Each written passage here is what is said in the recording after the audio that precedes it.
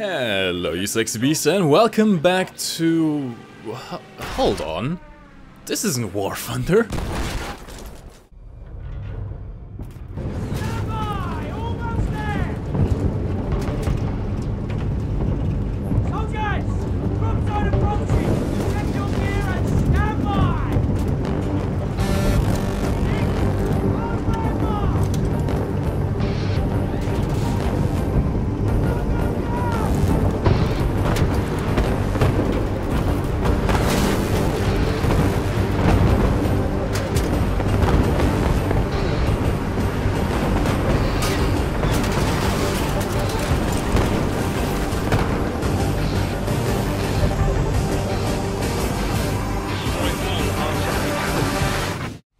Ah yes, contrary to what my uploads history might indicate, I do actually play other games besides just War Thunder. In fact, I actually started out this channel with RuneScape. No, I'm not even kidding. It was really cringy. I didn't even know how to do a 16:9 video. There's a good reason all of my older videos are now unlisted, so that no one will ever know my shame. I played a lot of different games. I started playing RuneScape 10 years ago, over 10 years ago now, in February 2008, I believe. I have almost a full year of playtime in it. After that I played loads of Battlefield Bad Company 2 and Battlefield 3 on the console, Modern Warfare 2, Modern Warfare 1, all those games. It was really the period where I was playing 10 hours a day. And even now I still play lots of Cuisine Royale, RuneScape every day. And some Battlefield 1 as well. I didn't quite play Battlefield 1 as much as I did with Battlefield 3, for example, but I did quite enjoy it still. In fact, when Battlefield 1 first launched, I was planning on starting to do videos about it,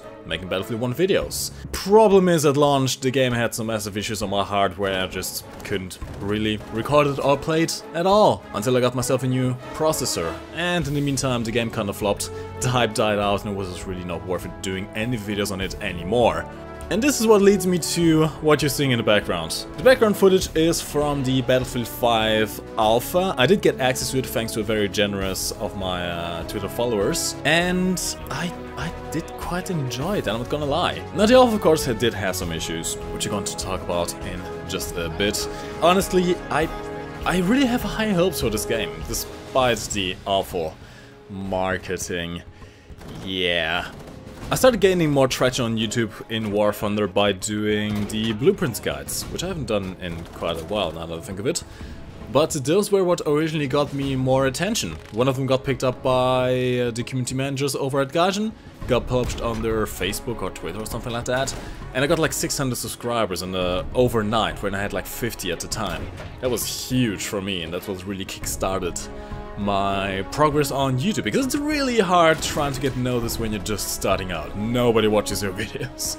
So I'm planning on doing pretty much the same thing for Battlefield 5. Hey, if it worked once, it might as well work multiple times. One of the weapons I'm probably going to start out with is the MP40. You're going to be seeing a lot in the background gameplay. This gun just feels amazing in this game and really awakens the inner Verabu in me.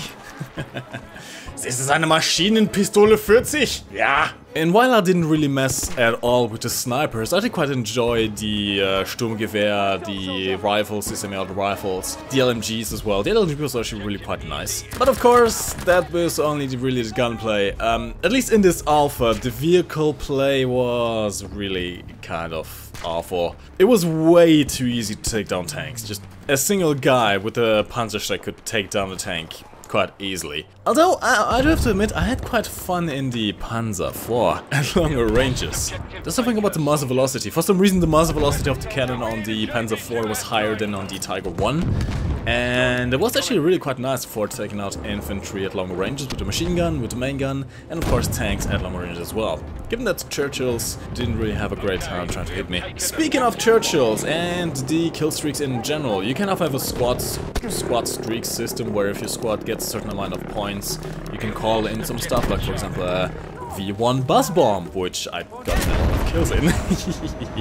That thing's actually really quite nice, even though it's very situational. But you can also call in some, well, supposedly powerful tanks. On the German side we have the Sturmtiger, which I didn't get to play myself actually, but I think Fly Daily did, and he didn't really like it too much because casemate TD damage was really awful. It fired way too quickly for Sturmtiger and did way too little damage, as if it was firing a 75 or a 50mm even instead of a 380mm rocket mortar. And on the British side we had the Churchill Crocodile, which I really did not like. I was really excited for having a Flammenwerfer tank. The problem with the Alpha, with the tanks in Alpha, was they were very vulnerable to infantry attack. Now to make the Churchill Crocodile work, you had to get very close because of the Flammenwerfer, which you didn't even have access to when you were driving it yourself. I think only your multi-crew tank, multi-crew co-pilots, co-gunners, I'd say, had access to the Flammenwerfers. Problem, of course, being that since you have to get very close to use them, and you're very vulnerable when you get close, you would most often just die and explode and waste your squad streak. Tanks weren't having the only issues though. I noticed quite some issues with the planes as well. I never really liked the plane control in Battlefield 5. Or in Battlefield in general, at least on PC. I could deal with it in Battlefield 3 on the PS3, but the joystick is a bit easier to fly around.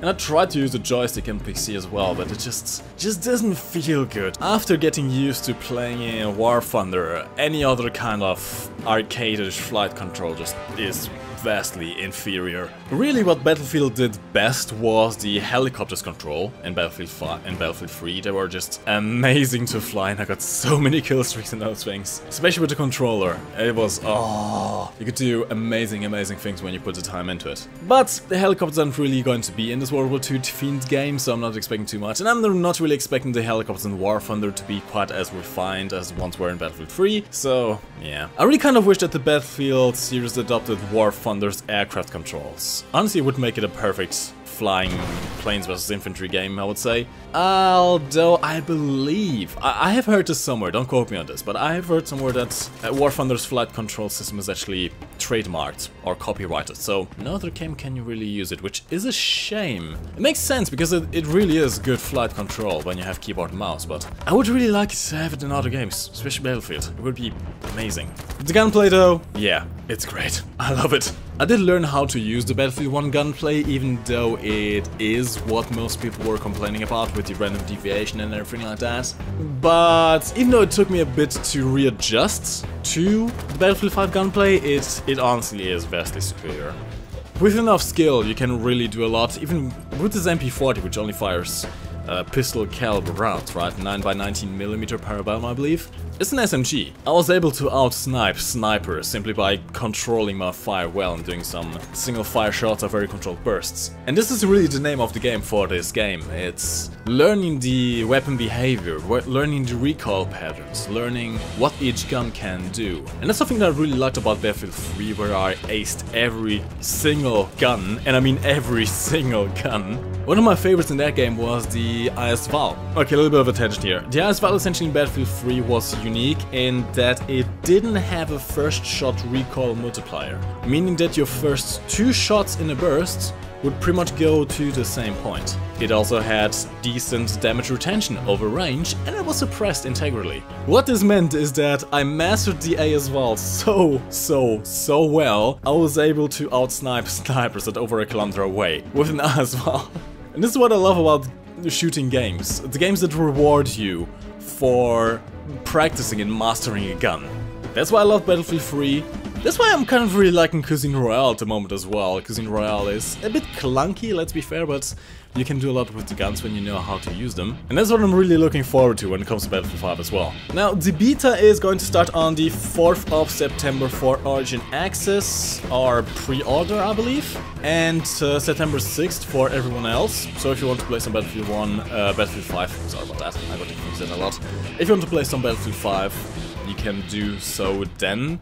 I believe it should be an open beta, so you can try it out. It will be running until the 11th of September, so you have a full week pretty much to try the thing out. And I'm fully planning on playing every single day. I might even do some streams of it if my performance is good enough, although I really need to upgrade my GPU one of these days. Yeah. I've been waiting for the new NVIDIA GTX RTX 20 series, but they're just way too expensive. I'm probably just going to go for a 1080 or something like that if I can grab one cheap.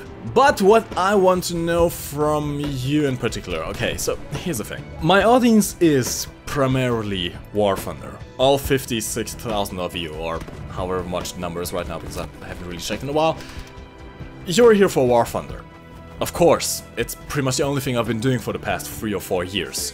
And I do notice a drop-off in views when it comes to other games. I've tried doing videos of Battlefield 1, I've tried doing a video of Fortnite when that game was not popular yet.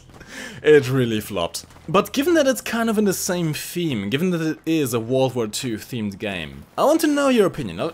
This regarding, let's just put aside all the fiasco about the SJW stuff and the awful marketing and everything else. Purely talking about the game itself, of the gameplay itself. Would you mind seeing Battlefield 5 on this channel? Would you mind seeing blueprints of weapons guides? Because I really love the Battlefield series, and I'm really expecting to love this game as well. And I really hope I'm not going to eat my words in a month's time or 2 months' time. With the game launching and being a complete flop. This is essentially going to be a breakpoint for me. I'm going to try and do something different. I'm going to try and branch out and hopefully not kill my channel in the meantime. So yeah, tell me in the comments down below what you think about Battlefield 5 and what you think about me starting doing videos on it. Now don't worry, I'm not going to be stopping doing War Thunder videos. In fact, I'm still going to do the same amount of War Thunder videos, so about once a month. I am going to be complementing them with Battlefield 5 videos though, so equal videos for everyone. That sounds very Soviet. But in any case, lads, this has been it for this video. Hopefully you weren't too surprised by this. Yeah. Sorry for the clickbait, by the way. It kind of has to be if I want to have you guys' opinion, because else no one is going to click on a video that's not War Thunder. One last announcement, I am probably streaming sometime soon. Today is the 31st of August as I'm recording this, and I'm planning on doing one last stream before the month ends, so head over to twitch.tv/MikeGoesBoom and YouTube, I believe. I don't know what the website is for YouTube, but it'll appear in your sub boxes if you are subscribed to the channel. So I am going to be streaming today. It might even be streaming as this video is live, might start a bit later depending on when I finish the video. So tune in. It's not going to be Battlefield, no, it's going to be War Thunder, don't worry. But in any case, lads, my name is MikeGoesBoom, and as always, thank you for watching. You can lift your head up to the sky, take a deeper breath and give it time. You can walk the path among the lines with your shattered frame of mind. Or instead you could always stay. We can wait right here and play until somehow you can find